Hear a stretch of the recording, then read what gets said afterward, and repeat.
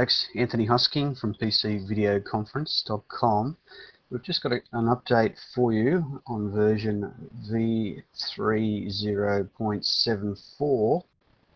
What I'd like to do is show you the two methods of logging into your room, into your conference room, as a room owner and as a guest. So what we're going to do now is just pull up a conference room link.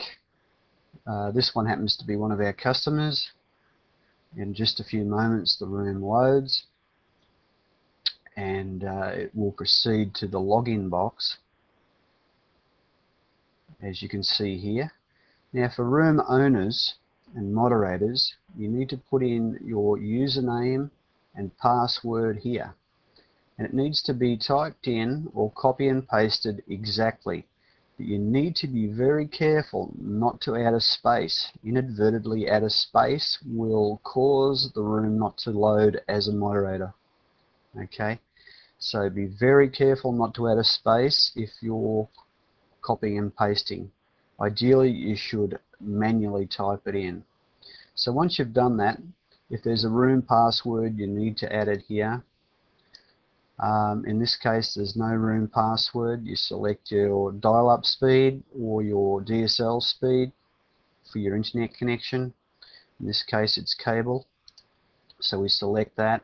If you're on a public computer, you can check that so that your login details aren't saved on that computer.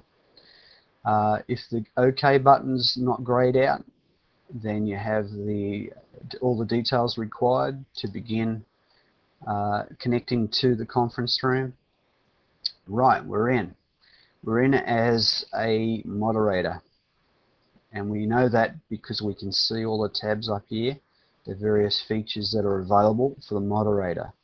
So we click on browser. In this case, the room owner's website that is set in the settings will appear. I'm just going to go back out and show you how you would sign in as a guest. Essentially the procedure is the same.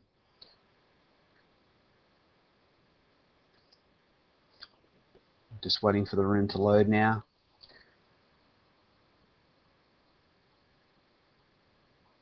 Okay, in this instance I'm just going to put Peter.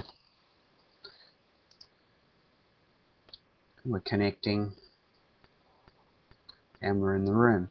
And as you can see, I've logged in as a guest. There's no moderator controls up there, just the limited access that can be predetermined by the room owner, the account holder, or the moderator within the settings in the back office. So having said that, let's just show you the newest feature that we've added. If you go to the main website, click on the members tab, takes you to the conference room control panel. Log in.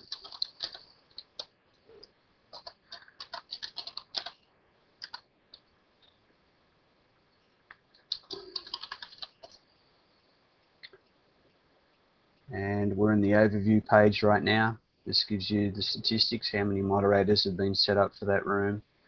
Your conference room default link is this one here. This one has not had a password, but for the conference room added, otherwise it would show private along this section here. The newest addition, which isn't active as yet, is this link here. As you can see, there's an S in the HTTPS, and that stands for Secure Room Link. So that will soon be available. At the moment it is currently not available. Alright, so if I was to click on this, the room would auto execute itself and load in a new browser. But the newest feature for moderators is this auto login feature. So you go to your My Moderators section, click on that, and as you can see, I've listed myself as a moderator. If I was manually entering the room like we just showed you, I would add that as the username and use that as the password. But as a room owner, I don't need to do that. I can just go to the room link here, select that, and the room will start loading in another browser. As you can see now, it saves me the worry of adding a username and password correctly,